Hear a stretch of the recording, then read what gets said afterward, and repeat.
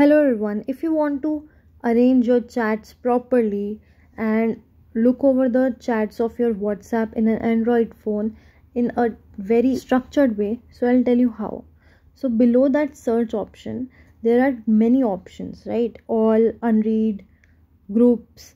These will help you to get a structured way of looking at your WhatsApp chats if it is full of it, right? What we gotta do is firstly look over the number of chats this WhatsApp has. So it's unlimited. So how we can arrange it and understand it, what is required first and what is not.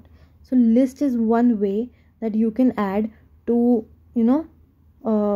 add some particular chats to one list which you might want to see on top, right? Because not all chats come on top in the generalized section, right? But you can add a list to it, which I have covered in other video.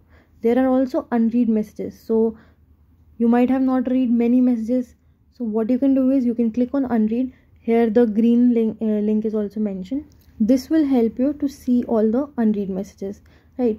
There's also option of going to the settings, as you can see on the screen, and click on lists. Click on list, where you can see all the lists you have. So unread and groups are two preset, so it cannot be removed, but other lists can be removed. So it is a choice which lists you want to be there. And if you want some more preset, then you can also add that, right? You can also arrange the list, which one you want first and which one you want last, right? So that's how you order it. For groups, you can also click on the group section, where you can see all the groups you have, right? So I have listed it on the top, right?